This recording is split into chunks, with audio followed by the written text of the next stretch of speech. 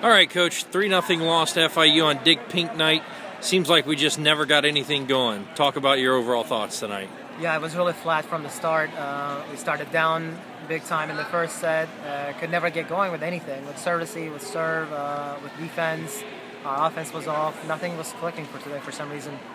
Talk about Michaela White coming in off the bench. Seemed to provide a little bit of a spark about midway through the match. Yeah, Michaela has been doing very well in practices, so we just thought maybe we throw a different player in there that is a little bit of a different setter than Brittany. She did good, but there were some places that she could have made better setting choices. This is something a freshman setter will have to learn. Now coming in, FIU's record not very good, but that's the deceiving part of Conference USA, and everyone's good home and away. Exactly, and this is what we told our girls in the scouting meetings we had. It's a very good team. They have a lot of good young players. They're physical, very good coaching staff.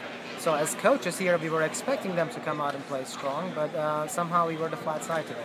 What'd you think of your first Dick Pink night with the crowd here tonight? It was really good. It's really nice to see this many people come and support volleyball. Hopefully this becomes every match that we play here.